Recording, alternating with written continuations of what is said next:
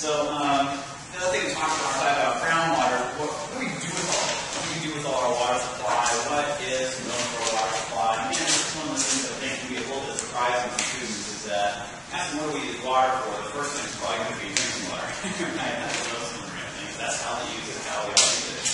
But that's only a small fraction. Sort of public supplies are only about 11%. So it's a significant chunk, but they aren't the biggest chunks. And one of the things the national standards definitely emphasize is they want to know what some of the biggest pieces are. You can see from here, right, irrigation, a pretty big factor here, about 31%. So a lot of our water use actually goes to irrigation, right? The other big one down here is thermoelectric power supply. Right? Those are our two biggest water uses. This is throughout the nation as a whole. This is the U.S. as a whole. So that's where most of our water use comes for the country. It's probably similar in South Carolina. I'm not sure exactly what how the ratios change a little bit, but probably somewhat similar, but it might change, decrease, one of those a little bit more or less. Other questions on this? So those are definitely our biggest uses, and this is, I think, why the standards that they wrote focus a lot on, how is groundwater and energy connected. You can see why from this figure here, why they're so concerned with that. About 40-50%, depending on how you get estimates for water supply, doing a power generation, right? And power needs. Again, because most power plants need water. Almost what all power plants do is heat water, create steam, and turn a turbine, power generator, right? The question is just how do you heat the water? But they almost all, with the exception of wind, solar, and certain types of solar, not all solar, heat the water, right? So that's why that's such a big piece there. We heard a little bit about this in the other ones. But so we have all this water, we use it different ways, but the next question is, who has the right to use that water and how much of it, right? You just saw we have a bunch of different needs. So we have to balance all those different needs, not only within a community, but also between a community. And one of the biggest battles in our area right now is over the Concord of Annapolis wants to withdraw it's been approved to withdraw about 10 million gallons a day. Right? Their initial request was 25 million gallons a day. They were approved for 10 million gallons a day. And this is South Carolina decides to sue North Carolina because they say, well, that's too much. North Carolina? Yeah, right, exactly. So the governing body of North Carolina that they approved a 10 million gallon transfer. And there were actually, it's a really complicated and interesting case because South Carolina didn't want them to do that. Right, so here's the Catawba River coming down here, eventually goes into Lake Wateree and turns into the Wateree River, right?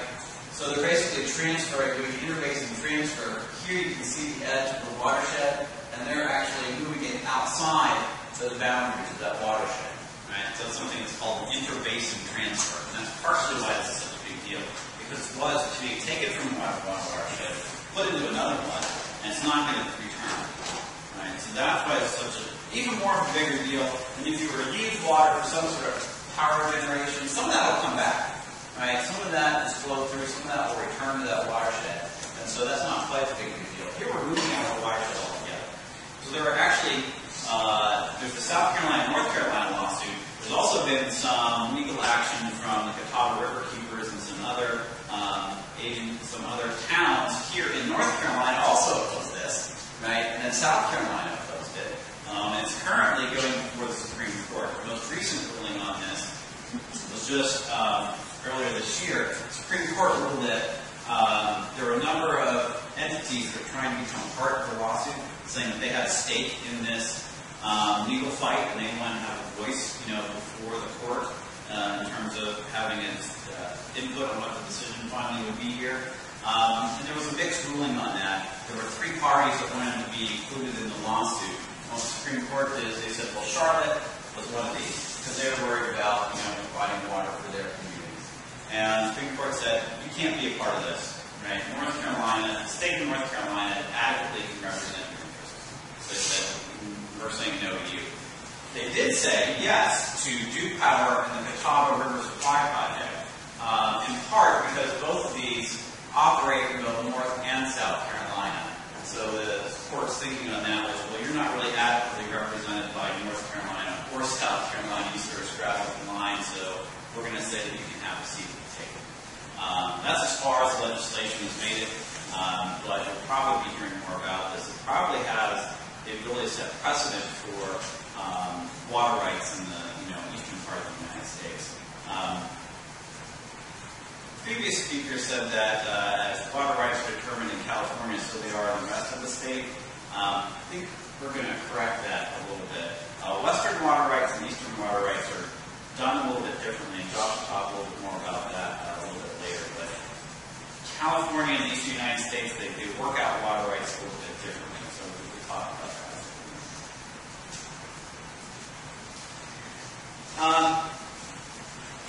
One way that we can actually try and protect our water supply is through proper riparian buffers. And those of you that are familiar with these, riparian refers to habitat alongside of a stream. Right? So riparian buffer is a buffer that exists alongside of a stream. And there are different ways these are designed. And sort of the typical buffer design looks something like this. Here you have your river or your stream system, right? And then you have a planned series of communities that go out to whatever your human use, agriculture, or whatever it happens to be out here. In between the river and whatever human use you have a zone here of unmanaged forest, right? So just whatever happens to grow grows. Then you sort of plan in and put a managed forest, right, with taller trees. Right? And then you have sort of a native grasses area, and then your human use. And the thought is that those grasses will help absorb some of the stuff, roots of the trees, the particular trees you choose to plant there will help absorb nutrients that might be contaminating the water supply, sediment that might be washing in, those sorts of things. And that's sort of how you design a riparian buffer. And the rule of thumb here is basically the bigger the better. They can be as little as 50 feet, and they can go out from there. And the idea here is that the bigger that buffer, the more benefit you get from it. And what this figure is sort of hard to read here, but it will be on a PowerPoint that we'll have up on Josh's blog, or we don't know if it's on made it on the CD or not, but yeah, okay, we'll post it. We just think about our students not doing stuff on time, but we're probably worse. Yeah. But as you go further out, so here we're going from about 0 feet to about 300-foot buffer.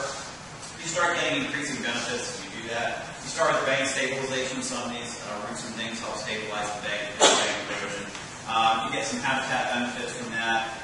You get nutrient and sediment control, flood control, and the wildlife habitat